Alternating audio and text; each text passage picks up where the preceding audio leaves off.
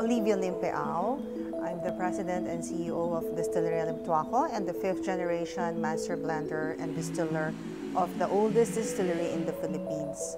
So our company was established in 1852, and our founder is Don Bonifacio Limtuaco, who came from China, Fujian, China, and he introduced to the Philippines this product called Shok Hok Tong, which eventually became the generic term for Chinese medicinal wine, Shok Tong. And so we are very much part of the history of the Philippines through our liquor making with 167 years of history and legacy that we have shared with this country.